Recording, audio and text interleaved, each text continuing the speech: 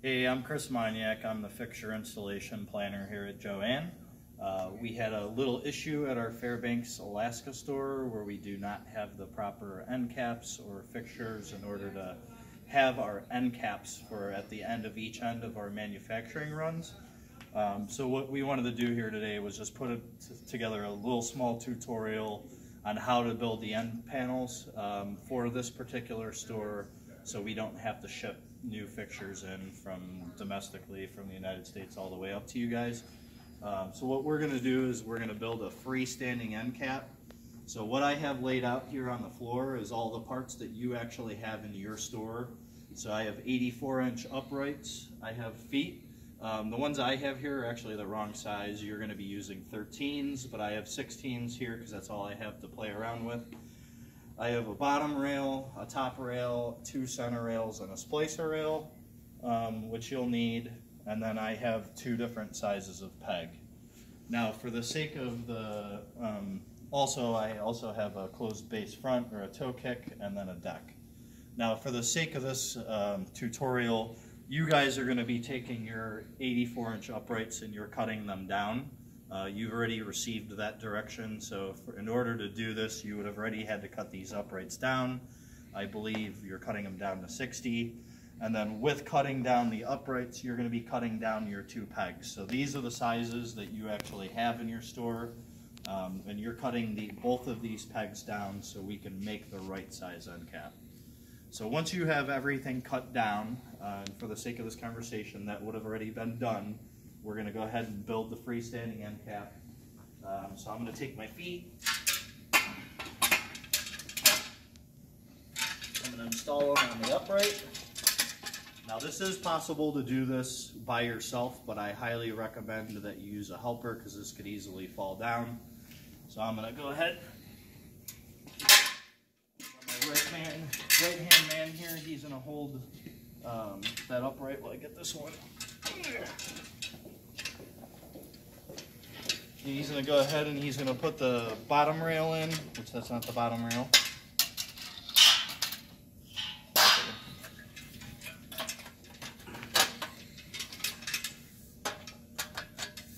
And make sure the tabs are fully put into the notches, which he has. You're going to go ahead and put a center rail here.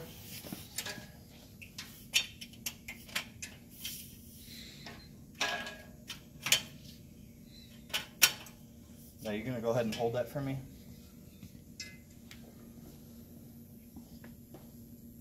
Now I'm going to go ahead and insert the pegboard that would have already been cut down to the right size.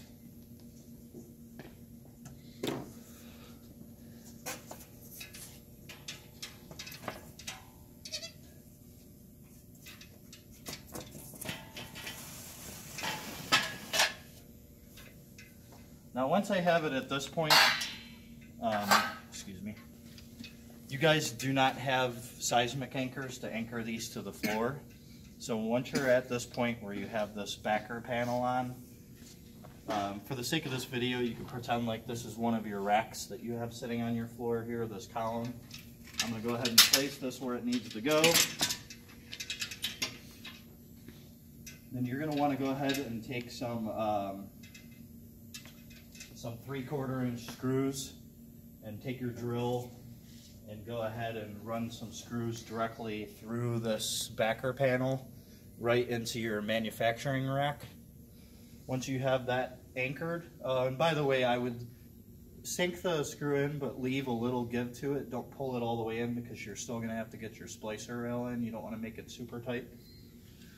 So then once you got that fastened to the manufacturing rack, you can go ahead and put the front panel in. You can go ahead and hold that upright again.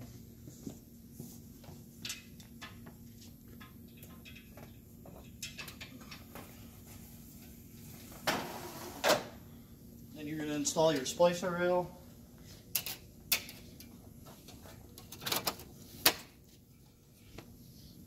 Then you're going to take your second center rail.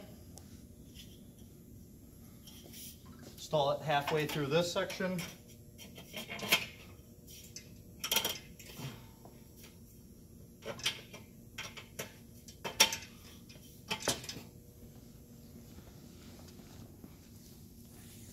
Then you're going to take your second panel and go ahead and install that. Now mind you, I do not know what you guys have on site right now. For these back panels, it preferably would be Martech, you know, without the holes. For the sake of installing this, if you don't have the Martech, go ahead and use this pegboard.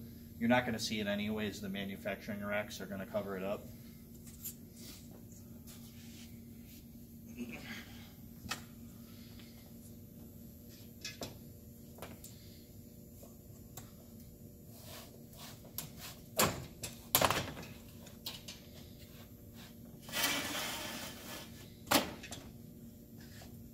Then, once you have this backer panel on, before you put the front panel on, go ahead, take your drill and a few more screws and put, in total, you should probably have about 6 to 8 screws running through this backer panel into your manufacturing racks to make sure this is secure. One thing I didn't mention when before you start fastening into the panels, you're going to want to do some fine adjustments to the leveling legs on the base brackets on the uprights. To make sure that this is sitting level, not just level this way, but plumb to the manufacturing racks before you start fastening them up there. Once it's all anchored, you go ahead and put the last panel in.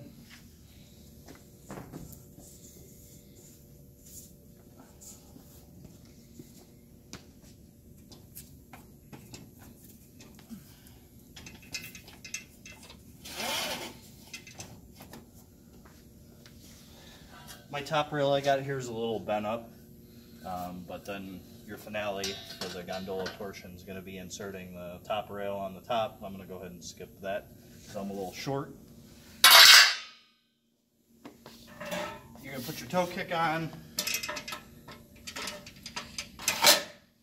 then your shoe trims, which I do not have with me right now, but there's a trim that goes on there and on the outside of here, and then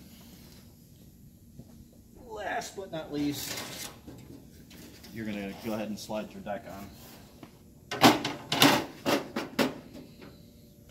Now we're looking for 13-inch decks on the end here. We believe that you have these on site, but if for any reason that you do not have the 13-inch, you can go ahead and use the 16-inch for the end caps. And that's just about it.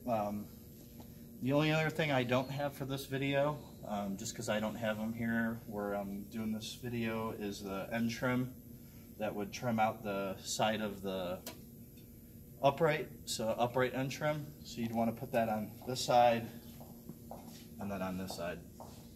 And then that's it.